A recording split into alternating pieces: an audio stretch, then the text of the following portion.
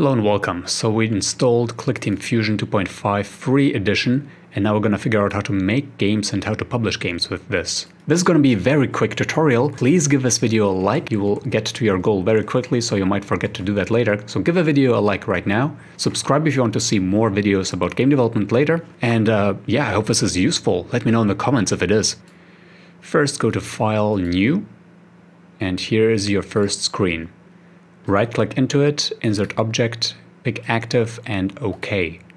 Click somewhere, left mouse click, this is your player. It's quite ugly, so double-click this. Here we can zoom in with control mouse wheel and full screen this even, and let's paint something nice. Okay, this is just wonderful. Let's press OK, and this is it. This is our player. We're going to enable movement by clicking on the Movement tab. And from static, we're going to select 8 directions. And we can test this by going to Run, Build and Run. Let's call this project test. And as project path, we're going to press Browse. And I'm going to select Documents and create a new folder. And call this ClickTeam Test 1. And press OK. Now press OK again. And it opens up immediately. Here we go. With the arrow keys, you can move around. If you want to change the keys that are used for moving, you can click on the application, go to the Runtime Options tab, scroll down, and here in Default Controls you can press Edit, and this is Player 1, so you can select Keyboard 1, and here you can change, for example, to W, S, A, D. And if we test it now, it will work with WASD. But I'm just going to keep it international. I'm going to click on this, and go back to default controls, and going to set them back to arrow up, arrow down, arrow left, arrow right. Okay, okay. Now let's create objects we can collect. So let's right click, insert object, active again, press OK, and click somewhere. This I'm going to rename to coin. Doesn't look like a coin. Let's double click it and make it look like a coin.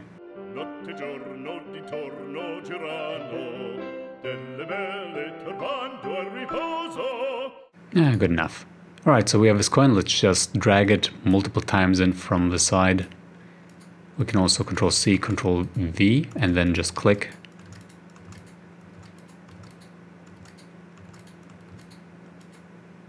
And now I want a score counter. So let's go to right-click, insert object, and we're going to search for score. Click this, click somewhere in the scene, and we can't quite see it. Let's click on this. Hey, where did this go? In properties of the score, all we got to do is change its type from numbers to text. And then we can change the text. For example, I can click on Tahoma here and just increase the text size to, let's say, 36. And I'm going to make it bold. And I can resize this and move it around a little. Now, if we test this now, of course, nothing will happen. Yep, because we didn't program anything yet. So now it's time to add behavior. Let's click Event Editor and add a new condition. Click on the player, collision, overlapping another object. Now we're going to click the coin. Alright, when this happens, so now we have to right click here under player 1, score, and add to score, and we're going to type in the number 1 in here, and just press OK. So that adds 1 score. If we test this, that's not enough. Yeah, because we get unlimited score. So we need to also destroy the coin that we collect. So right click under the coin, and add destroy. If we test it now, it works perfectly. All this needs is sound. So let's go to BFXR, and I'm gonna just trust this website and also enable Flash.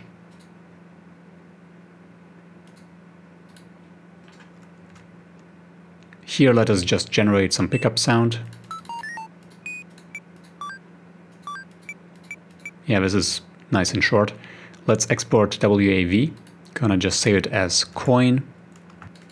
And now here under sound we can right click samples, play sample. but here we need to find it from a file. Browse, press browse, go to the folder containing the coin, click on the coin. And now if we test this, there we go.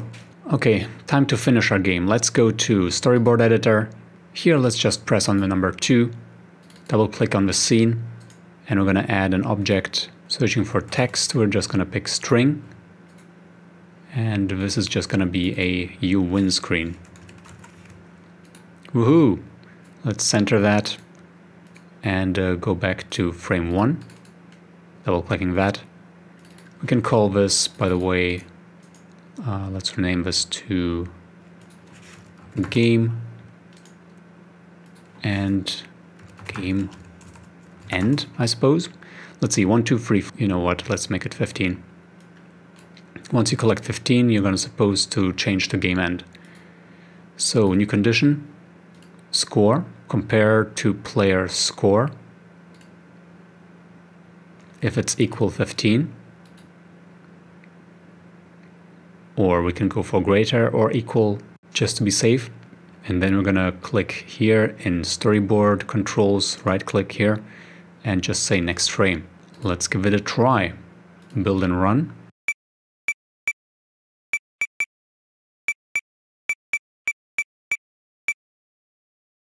Boop boop, we're done. Okay, let's go to File, Build, Application. We have the same path, so let's just do that. Okay, let's go to that folder. Actually, also before we do that, let's save. I'm just gonna call this game 1. Okay, here's a folder. In my case, I have a coin in here, but that's probably a bad thing. Let's go into test. Here we have index and source and resources. Let's check resources. We have sound files here. That's great. We have that logo. Oh, well. And wait a second. Oh, this is actually a sprite sheet of all the images in the game. Cool. I don't know what these are. And then we have source, which is just scripts. What we need to do now is create a zip file of these. So let's just right click these, and I'm going to use 7-zip and add to test.zip. Okay, I have my test.zip here. You can also use send to and then compress zipped folder. That also works. I'm going to publish my game on itch.io, so I'm going to just create a new project here. It's going to have a fantastic name, as you can see, and I'm just going to go straight down to, yeah, totally should donate for this, and upload files. And in test, I'm going to select, well, either is fine. Let's try test. It's uploading, it's done, and I guess for this to work, I have to change this from downloadable to HTML. Is this an executable? Let's still... Wait, cancel. Right. This actually is now converted to this file will be played in the browser. So let's give it a try. I don't think we need to fill out anything else yet. Draft, save and view. Okay, run game. There we are. We just need to adjust the size. Let me just move around here. Oh, it works. Of course, arrow keys move the whole screen, which is annoying, but oh well. This is maybe why I should switch to WASD controls after all. I'm just going to press back in my browser, and I need to figure out which resolution we need here. 640 by 360. If we click on game, we can see the resolution is 640 by 480, but I guess there's a little padding needed by this ClickTeam branding. So this is 480. First of all, let's save and view. New tab. Okay.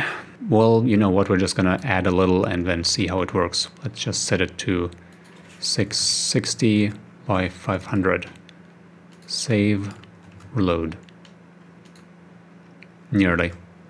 670 and 510. Save, reload.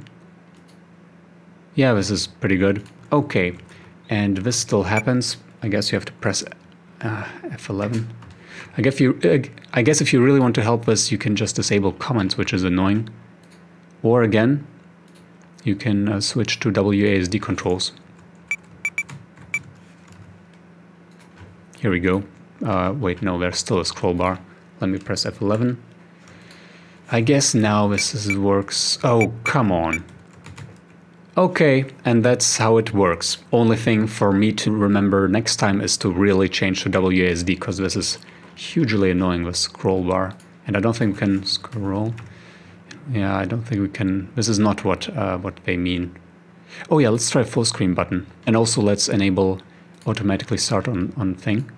Okay, it automatically loads. We have a full screen button here. Okay, this is much better. This is much better. Perfect. Remember to give this video a like and subscribe to this channel if you want to see more videos about game development. And I hope this was useful. Let me know in the comments if you have any problems. Let me know in the comments if you have any more ideas you need help with. And I will see you in the next video. Until then, ciao. And if you do make a game, put a link in the comments.